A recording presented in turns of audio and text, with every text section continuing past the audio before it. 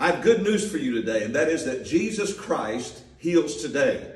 When we read the Gospels, Matthew, Mark, Luke, and John, and we see this life story of Jesus, we see him continuously healing the sick. Right beginning with his ministry all the way up till the very day before his crucifixion, he's continuously healing the sick. But what about today?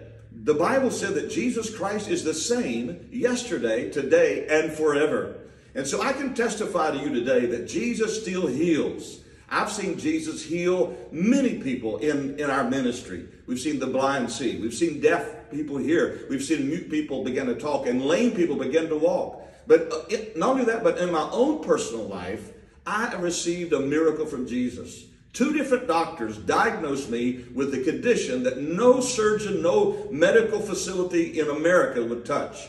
But Jesus himself touched me, he healed me, and I've been changed ever since that day. And so I testify to you today, the good news is you can be healed no matter what your problem is, no matter what your diagnosis is. Jesus loves you and he wants to heal your life today.